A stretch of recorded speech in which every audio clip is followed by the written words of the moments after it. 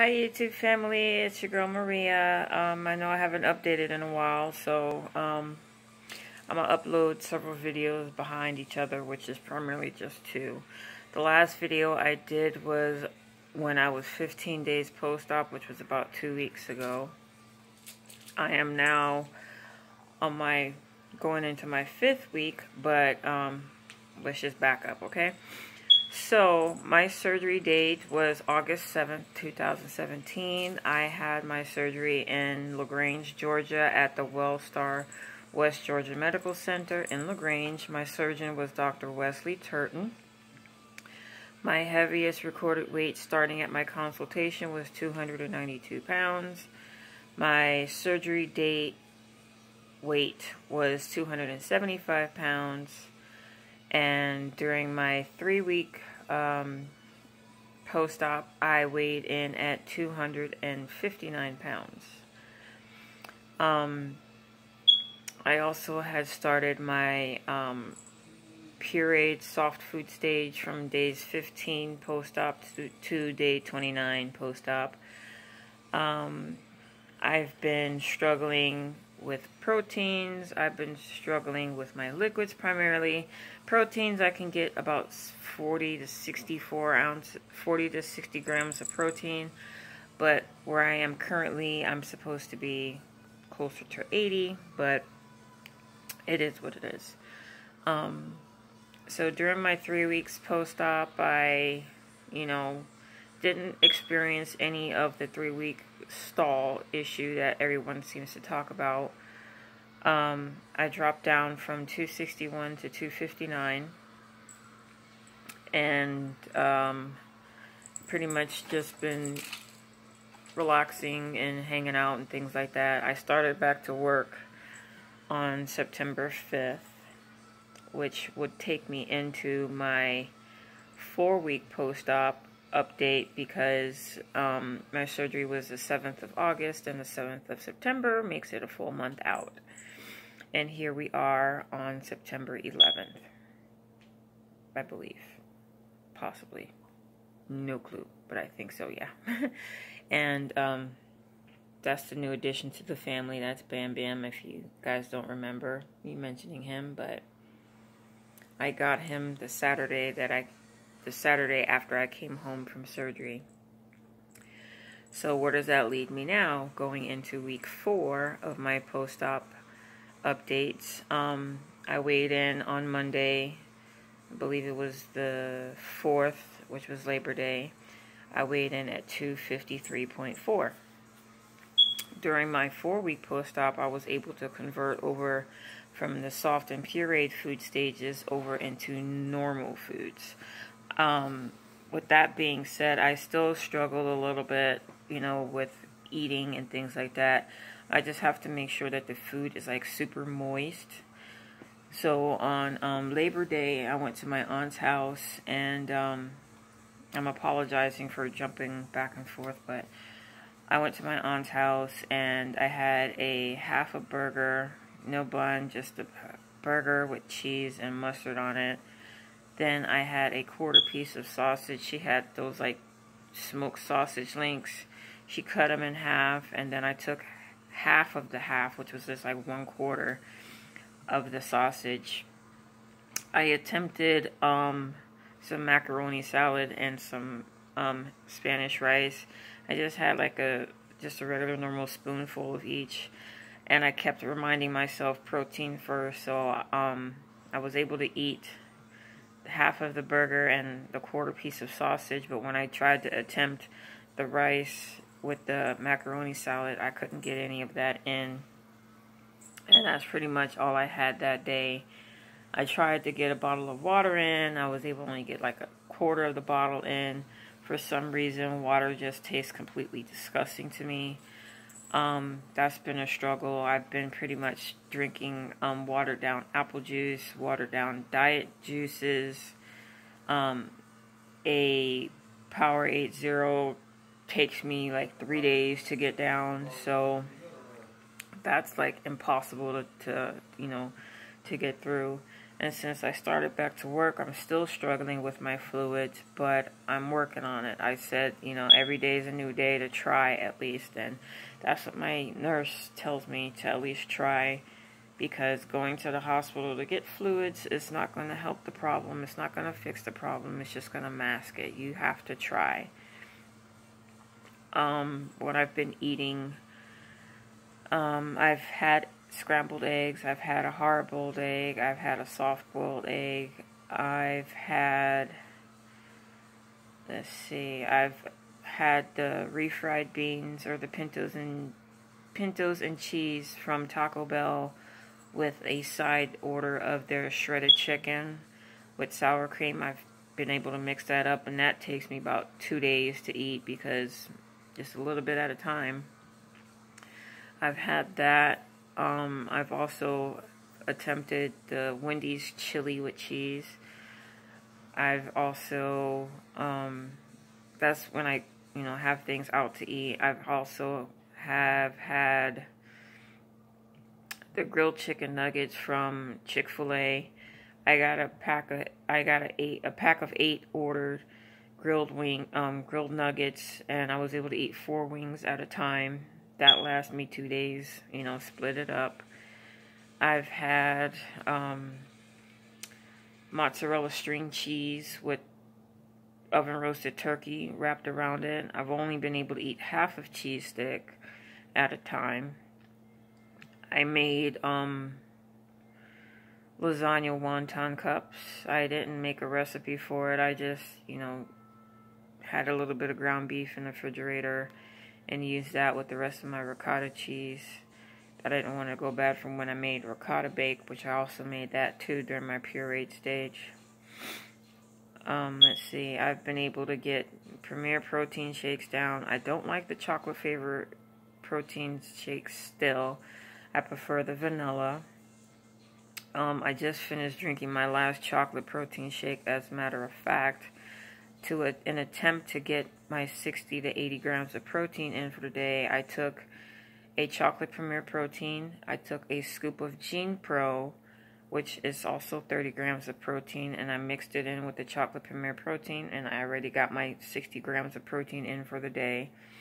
So I can, you know, even if I don't get that much more food in, because I can only eat like maybe 2 to 3 bites of anything, and I'm like so full.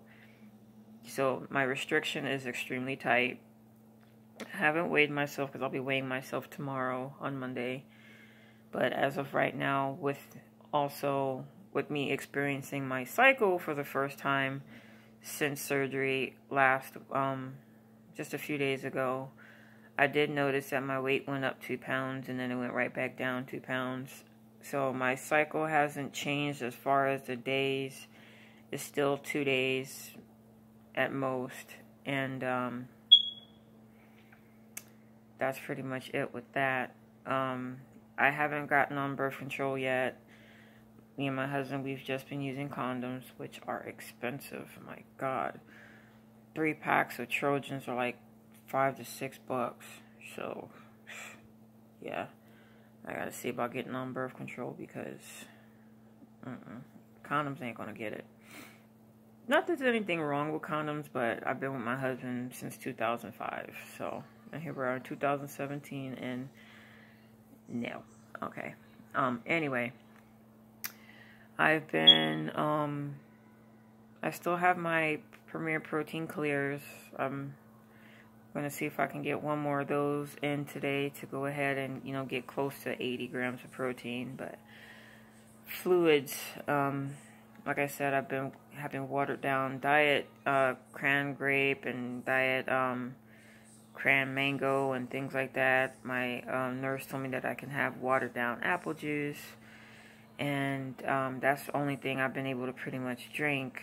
I had the other day, you know, those blue Solo cups, like the red ones. Well, it was a blue one, and it was like halfway filled with orange juice. I took that, put it in my Yeti cup, and put a 16-ounce bottle of water in that, and I was able to get that down. But plain water, bottled water, filtered water, it just makes my stomach turn. And I never had a problem with water before, but post-op surgery, it's just too hard.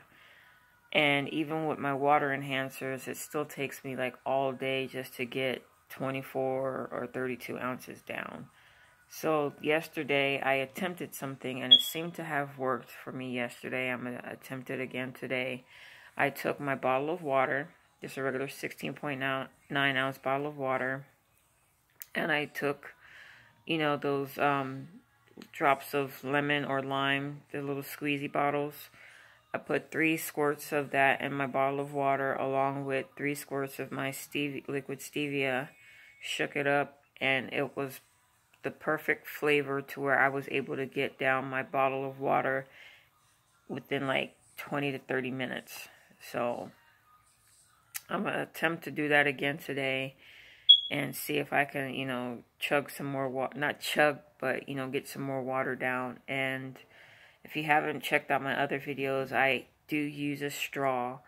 It seems to be a whole lot easier for me. It doesn't give me any gas or anything like that, but I've been able to get my water in with sipping on a straw. If I don't use a straw, I just drink it straight from the cup.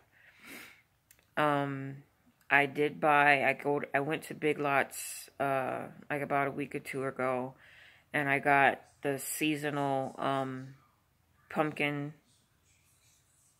spice packet, the 96 count K-cup. It was sold for $29.99, and I found it on the clearance rack for $9. So I have 96 or about 90 something cups left of the pumpkin spice coffee, pumpkin spice latte, and pumpkin spice cappuccino. It's not decaf coffee.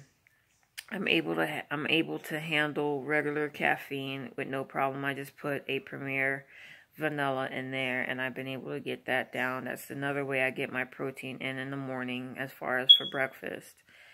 And I still only count my Premiers and things like that towards my protein and not towards my liquids. Let's see. That's pretty much been about it. I cooked dinner last night for me and my husband. We had chicken and mashed potatoes and green beans. Of course, I attacked the chicken first. It was a chicken thigh. I was able to eat the whole chicken thigh. Because yesterday, what did I eat yesterday? I had a Premier Protein on my way to work. For lunch, I had my broccoli and cheddar soup from Panera. I had half a cup of that. And for some reason, I don't know what it was, but yesterday after I had that soup, I brought my husband home.